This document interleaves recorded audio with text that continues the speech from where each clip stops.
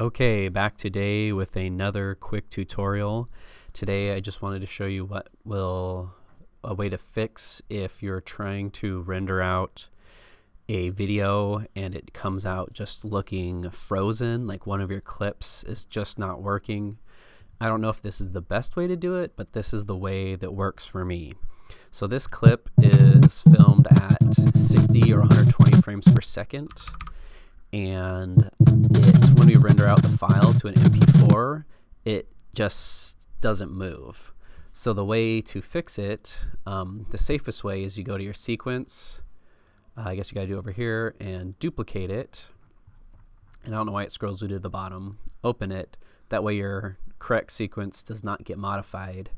Then you go over here, right click, replace with After Effects composition. Assuming your file is 100% working well and there's nothing corrupt or wrong with it, and that's the problem, After Effects will pop up. You can give it a name. So I've already done this, obviously, so I'll say 2. You save your After Effects project, and this clip will now turn to a red bar because it's an After Effects, easy for me to say, After Effects project, and it should render properly now.